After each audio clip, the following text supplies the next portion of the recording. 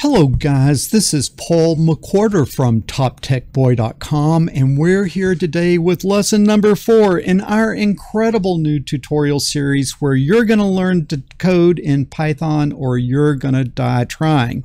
What I'm going to need you to do is pour yourself a nice big cup of strong black coffee. And I am going to need you guys to get ready to learn some cool new stuff. Okay, what we're going to do today is we are going to be looking at the solution to the homework that I gave you in lesson number 3. So I will need you to call up your most excellent idle integrated development environment. And as you're calling up idle, as always, I want to give a shout out to you guys who are helping me out over at Patreon. It is your encouragement and your support that keeps this great content coming. You guys that are not helping out yet, look down in the description below. There is a link over to my Patreon account. Think about hopping on over there and hooking a brother up. But enough of this shameless self-promotion.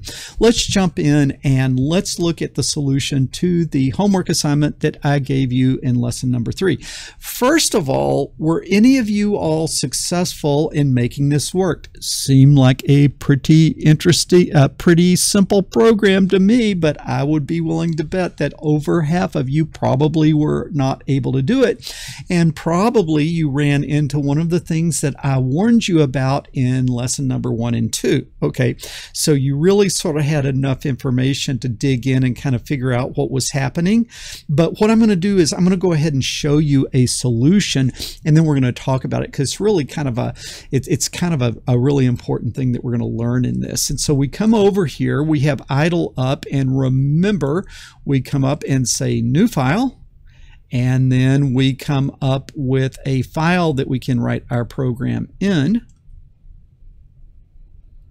And I hate this that it makes these windows bigger than what you can see. And I think I have to do it like this. I'm sorry, I got to do a little Windows management here. Let me see if I can cheat a little. No, I got to bring this up. I got to keep doing this until you can see the whole thing or it will go off the edge of the page. I will try to figure out a better way to have this come up in the future. You aggravating thing. This is really aggravating. Okay. So we're going to come down like this. Okay, so now I have a new file. Let's go ahead and save it. So I'm going to do a file and I'm going to save as. And then remember, I am going to my documents. Ah, man, this is very, very annoying. Where was it? Okay, I'm in my Python.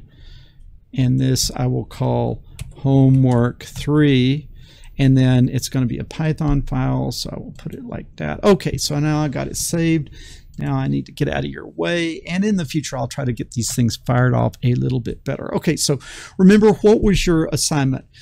Get a first number from a user, get a second number from the user, add the two numbers together, and then print out a nice formatted result. And so let's do this. Let's say x is equal to input, and what are we going to get from the user? Please enter your first number, and then we're going to format it nicely by putting a space after that. Then we will close our quote, close our string, and then we will close the parentheses. Then we will say y is equal to input, and then we will say please always be polite in these things. Say please. We're a polite society. At least we should be. Okay, so always say please. Please enter your second number. Put your colon, put your space, close the string, and then close the input. And then what we are going to do is we are going to say z is equal to x plus y. Okay, and then we're going to say print, and we are going to say let me do it this way: x the variable, and then the string space plus space, and then x plus y. So I put a comma y, and then the string space equal space. We've done this before. You should know this. And then print Z. Okay, like that. That is pretty good. We should be good to go here. And we are then going to come up here to run. And then we're going to run module. Yes, save it. Okay, I hate that. Okay, please enter your first number. Okay, I will put in the number 2. Okay, please enter your second number, the number 7. And then what do we get? 2 plus 7 equal 27. Denied. Did you guys get this error? Okay, did you get this error? What's going on? Okay, what is going on? Because I can say x equal 2, and I can say x equals 7. I mean, I can say x equal 2. I can say y equals 7, and I can say z is equal to x plus y, and then I can say print z. All right, and it works. So why does this work and why does this not work? What did I tell you in lesson 1 and lesson 2 is like the number one thing that is going to cause you problems in Python, and that is you are thinking a variable is one type and Python is thinking the variable is another type. Okay, so what you thought is, you thought when you put in the number 2, you were putting in a number. But Python decided to read it not as a number, but decided to read it as a string. And so you were working in a world where you thought you were using numbers, but Python was using strings. And so let me show you here. What if I say x is equal to the string 2, and what if I say y is equal to the string 7, and then I say z is equal to x plus y, and then I say print z. What do I get? I get 27 because it was a string. Now here, obviously, I entered it as a string, but when you just do an input, you don't know what Python's going to do, and it happened to read it in as a string. And then when you said plus, okay, when you said plus, Python was interpreting that as, well, x is a string, y is a string, he must want me to add one string to the end of the other. And so it was doing something like, let's say print hello, and then plus, and then world, like that. And then what does it do? Ooh, it didn't like that. Oh, I didn't close that last.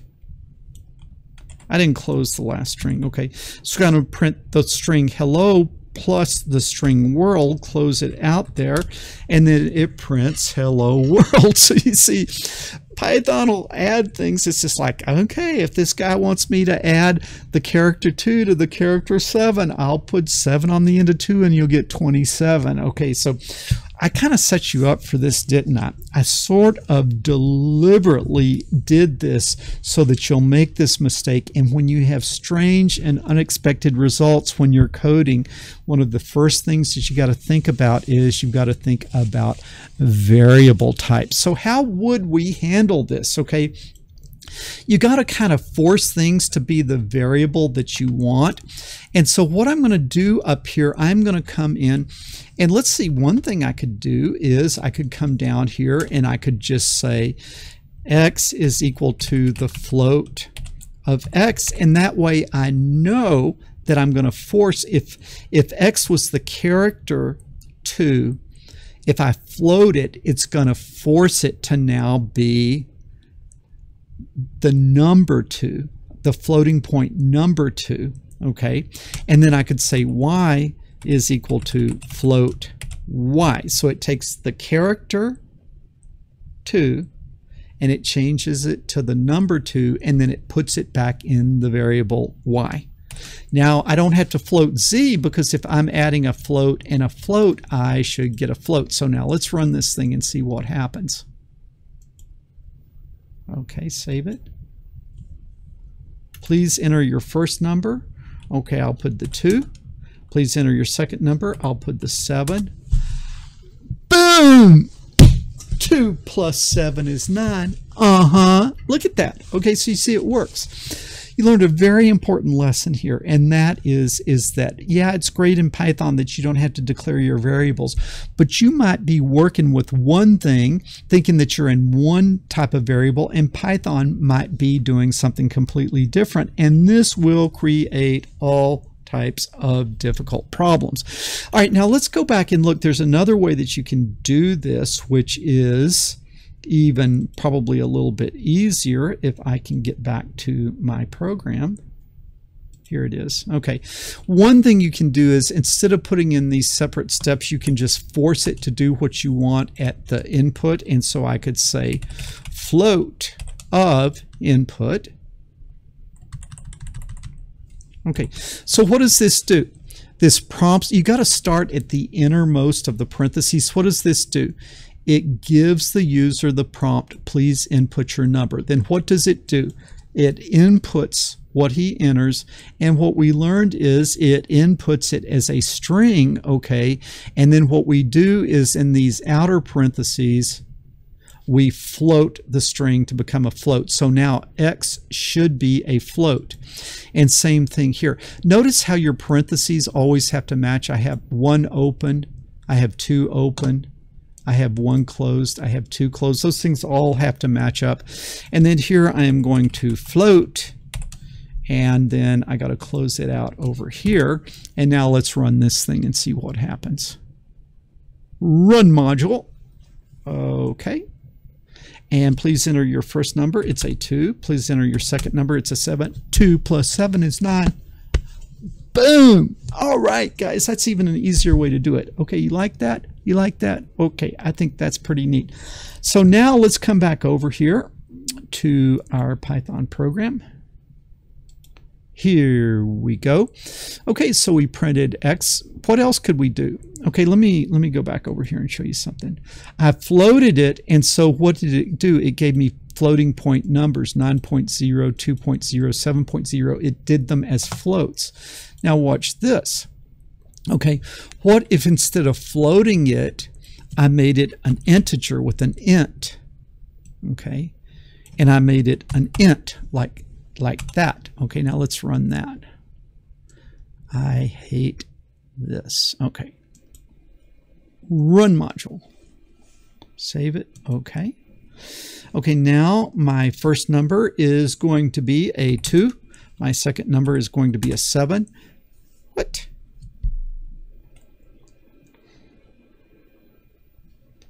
Do I have an error in this program? I think I just entered it wrong. Okay.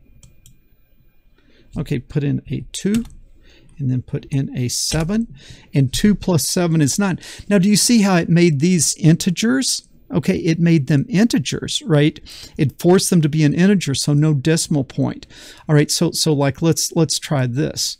Okay, so with them as integers, let's say I'm going to run this again. Okay, and I'm going to say my first number is 2.5, and what do I get? I get an error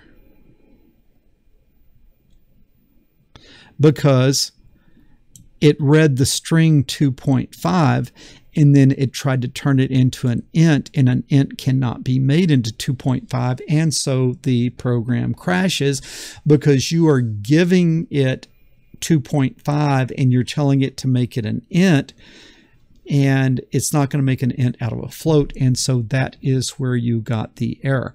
Let me try that one more time just to make sure that that's what happened. Okay, so I'm going to run module, and I am going to input the number 2.5. Okay, and it crashes the program because 2.5 is a floating point number and it doesn't want to change it to an int. And so again, unexpected results if you are not keeping track of your variables properly. And so let's go back to our program here, and let's also see, like, what else could I do? What if I made it a string str and str? What do you think is going to happen now?